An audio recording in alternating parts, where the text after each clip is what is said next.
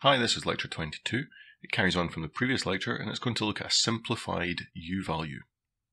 So the wall that we're looking at is a double skin masonry wall with a full fill cavity. The external surface is covered in render and the internal finish is framed out with 50mm battens and plasterboard. So it's a very simple example, and for this we're going to ignore any cold bridges, we're going to ignore the bridging effect of the timber. This is really just so that we can see a very simplified example. If you were doing this in real life, you would consider all of those bridging elements. So one of the things we need to understand is where we're getting our information from and what standards do we need to achieve. And in Scotland we have our own technical standards. They're different from the rest of the UK, and they set out target U values. So we have values such as 0.18 for a roof, 0.22 for a wall, etc. And the second thing we need to understand for our example is our manufacturer's information. So for each layer, you should have a specification for real material that you can then research on the internet, find, for example, British gypsum, looking at standard wallboard. We can find thermal conductivities and thermal resistances for each material. And because it's a wall, we can start plugging information into our table. We can add in the external surface resistance. And the next layer that we have in our construction is an external render, and we have a thickness for that. Again, remember that's in meters. And we have a conductivity, but we don't have a resistance. And if you remember from the previous lecture, there is a simple calculation of R equals D over K to find out what the resistance is. So in our case, we have 25mm of external render, and we have a conductivity of 0.5, which gives us a value of 0.05. So we can add that into our calculation table. And each layer can be then added in with its corresponding thickness, conductivity, and resistance.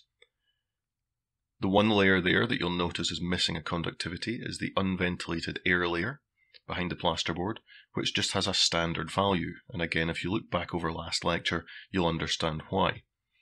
So that gives us all of our resistances.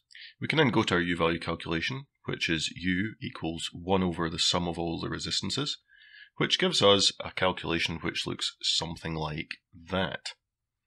And if we perform that calculation, we get 1 over 3.532. So the resulting calculation works out to 0.283. Now when we're looking at a U-value calculation, we would round that to 2 significant digits. So if the number is above 1, it would be a whole number and a decimal place. If it's below 1, then it's 2 decimal places. So we would be rounding this to 2 numbers.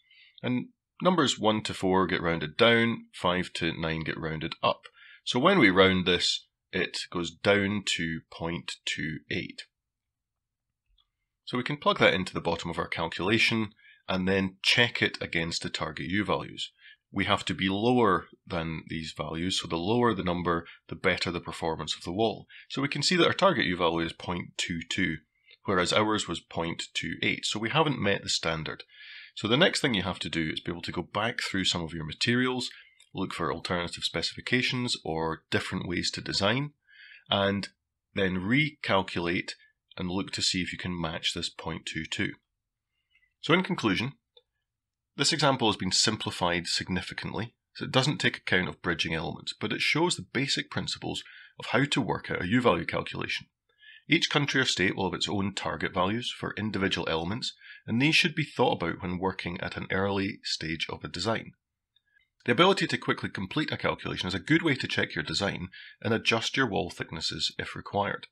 So aspects that you should take from this lecture are that if completing a calculation by hand, it's easier to set it out in a table, that manufacturer's data should be used when completing the calculation, and that target U values should be referenced when designing, and finally, that calculations should be rounded to 2 significant figures. Okay, thank you very much for listening, and if you've got any questions, as always, please feel free to ask.